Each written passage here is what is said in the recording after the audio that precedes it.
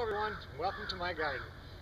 Like I said in a previous video, I do a lot of gardening, but I don't do a lot of gardening videos, but it seems like there's some interest in it. So I'm going to run through, show you what I have planted so I can do some update videos throughout the year here. I was going to wait another week or so before I do this so the plants could come up a little higher, but either next weekend or the following weekend or both weekends I'm going to be at the tent and I'm not going to be thinking about the garden. So let me run through what I got planted right here and you guys can follow along. Okay, so we'll just do a quick run through. I've got 100 sets of both white and yellow onions that I have planted over on this side. And Sarah loves cherry tomatoes, so I've got 8 plants of the sweet 100s.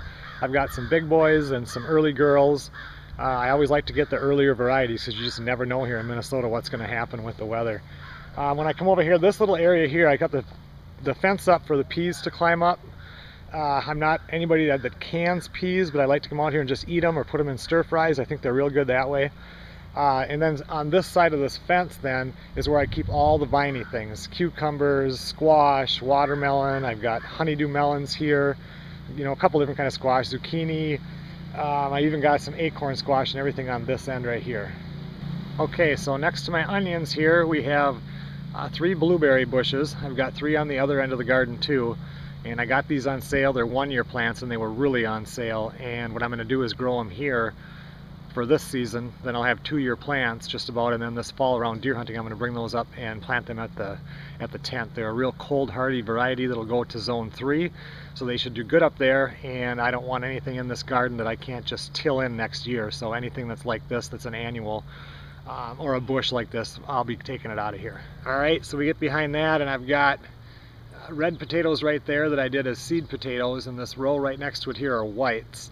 And what I did, my little experiment here, these 3 plants here they were just store-bought white potatoes, and I cut them and put them in, and you can just see how much farther behind they are. They were planted on the same day, so they definitely must spray the potatoes with something that says do not germinate, but I just had to try it and see. My favorite thing to grow is always beans. I love to can beans. I like to just come out here and eat these, so I've got my regular green beans, which I always plant Bush Blue Lake 274s. They're my favorite. And then I've just got another one of wax beans. I like to do those too. A little different color, but not that much difference in taste.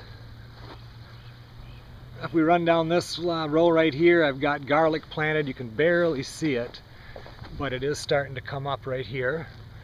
And then over here I've got this kohlrabi, whatever the heck you want to call that. I don't know. I've never even had that before. It gets a little 2-inch fruit, it said, so I wanted to try that. Another one of my experiments, these are Great Northern beans. I just bought these in the store. I store them in my prep, you know. I've got these dried beans and I just took some out and planted them and they popped up immediately. They were faster than even the green beans. Here we've got cauliflower right here. And then I switch over to broccoli, and these are already getting little broccoli heads on them, so these are starting to do good. And down here I've got collard greens. I like these. I buy them in the store, just they're already canned and they're really good. So here I had 2 extra plants of collards. I've got those there. I've got Black Beauty eggplant as well as Japanese eggplant. And we've got kale. I got green peppers over on this side. I got leeks, a whole bunch of leeks. Sarah wanted them. I've never grew them before, so we bought them and they're doing quite good. So we'll see if they get as big as the ones that you get in the store. We move down here, we got cabbage. I only have the 5 plants planted because there's not a whole lot you can do with cabbage. You eat it now or you can make sauerkraut, but it's basically just me, so I didn't need it, a whole lot more than 1 or 2 heads actually. And then I've got jalapeno peppers. Not much on hot peppers at all, but if I want to make salsa, at least I'll have some. And over here we've got strawberries. These 2 I think I'm going to move up to the tent where we've got the strawberry gardens up there, but it was a good deal on them, so I planted them here. I'll let them grow, and these are ever-bearing, which I like, and we'll see how these do. Alright, so this row is unmarked right now. What we have is ever-bearing and June-bearing strawberries, but we just bought the roots and they haven't popped up yet, so until something pops up it doesn't get anything to, because I might end up planting something else here if they don't come up. You just never know. I got a couple of rhubarb plants that are also going to go up north at the end of the season, and the other 3 blueberry are right there. I see that this blueberry, I just noticed yesterday that it's got a bunch of flowers, so it actually won't be that long and this one might start to make some fruit. Here now I've got a short row of spinach. I really like spinach and I love growing it, and it's so good when it comes fresh out of the garden. But once again, it's only me that's going to be eating this, and in Minnesota it's like you hit or miss with it. You'll get it for a couple days and then it all goes up to seed and it's ruined. So I just did a short row of that. Behind that I've got two different type of carrots. I always do Nantes and Danvers. You can see now that this part of the garden hasn't been weeded real well yet, and that's because, you know, you go through, and for any of you that do gardening, that initial weeding is the biggest pain in the butt because you got to go through and get them out from around the plants, and those carrots have barely started, so I'm not going to go in there yet. It's not time to thin those out yet, so I'm waiting. Even with the leeks, I haven't went around the edge of that yet because I'm waiting for them to get a little bit bigger. When I was younger and first started gardening, and I mean, it was a long time ago, but my grandparents used to come over and always look at the garden when they would come down from where they lived, and they would always in the spring bring me something that was kind of neat. I mean, one year they brought me a peanut plant, one year it was a cotton plant, and it was always something different, and you just sit there and it was so fun to see how that grows and if it grows and stuff like that. So I always try to add something fun into my garden, and this year I've got sugar beets that are supposed to be giant 20-pound sugar beets each, and surprisingly these actually came up. I also got giant 5-pound carrots. Nothing has come up there. And I don't know, there was one other thing that has not come up yet. We'll have to take a look when I get down there. But anyway, the giant sugar beets are coming up. Down there I've got Swiss chard, and you can see over here, this whole end here is corn.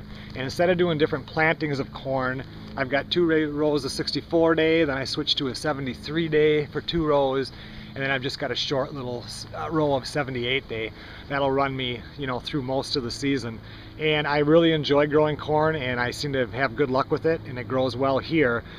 But if I was going to do a lot of it, you know, I would fill this whole entire garden. So I just do this little bit because I can go up the road a mile north or a mile south when it's time for the corn to be ready, and buy 13 ears of corn for $4, you know, every single day. You can just get tons of it, and it's really good. So I didn't want to fill the whole garden with corn, but we do have some here anyway. Okay, so there's a look at this part of my gardening, which is the main part. The one other thing that I forgot about was supposed to be giant baseball-sized strawberries, and they haven't popped up either, but we'll see. Over here now, this is behind and kind of to the left of the garden. I've got these containers, and in the square containers I have sunflower seeds. These are Russian mammoths. They should get at least 1 to 2 foot heads with tons of seeds, and they should grow at least 10 feet tall, so it'll look kind of neat behind the garden. And then in these little round ones, these particular ones here, I have dill planted in here.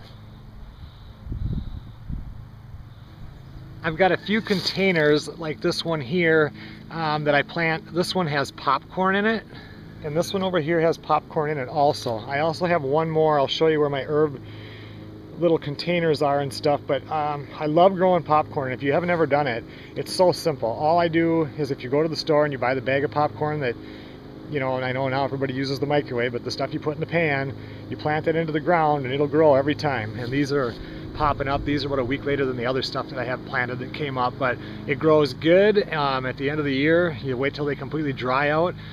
Here I wait until after it's frozen and pull them, and I let them dry more yet in the house, and I don't know, but it's to me it tastes way better than regular popcorn. Well, this is where I decided to do all of my herbs, so I can just look right out the window and see them, and I check them all the time. They're kind of fun. This one is cilantro, parsley, thyme, mustard, rosemary, peppermint, sage, sweet basil. Alright, if I move over here now, I've got some more dill. I wanted to grow a lot of dill. This one I'm most excited about. I got oregano in here, and I really hope it grows because I seem to use a lot of oregano. This is the other popcorn that I was telling you about. This is going to get a lot of sun here and heat around the rocks, so this should do good. And I had a few more onion sets, so I planted those in this one, and in the center I have more oregano. Well, everyone, thanks a lot for watching the first real garden update video. Let me know what you think. I love your comments. I try to get back with them as much as I possibly can. I really appreciate them. And if you guys don't want to see garden update videos, let me know. It's kind of different from what the channel usually is, but at the same time, if you grow your own garden, you can self-sustain yourself, and I just always have enjoyed gardening.